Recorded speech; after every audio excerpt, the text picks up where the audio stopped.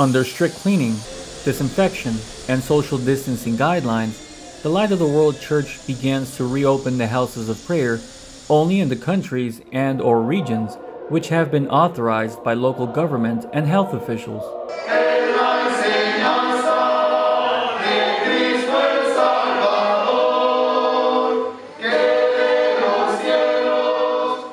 Due to the coronavirus outbreak, the Light of the World temples were closed in order to safeguard the integrity and health care of each of its members.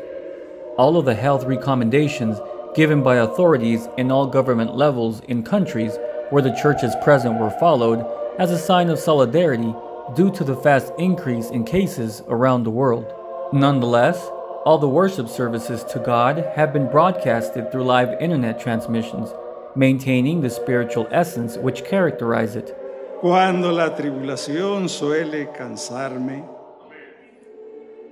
elevo mi plegaria al Redentor. And we say, and the scent rises unto the throne in heaven. Irmãos, possa ir para aquele lugar preparado no reino celestial. Jeudi le 3 septembre de l'année 2020. This activity will continue for those who still need to stay indoors, as well as for all of those who wish to participate in the biblical studies the church gives.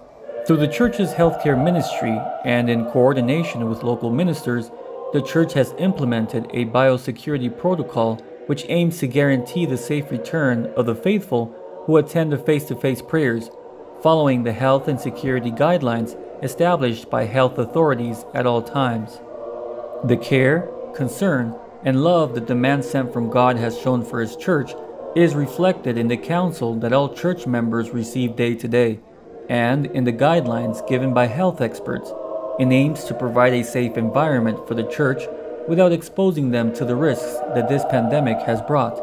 With these good health practices, the Light of the World Church reaffirms its compromise as a responsible institution which promotes its values like the love for life, solidarity, respect, and cooperation at all times and under any circumstance.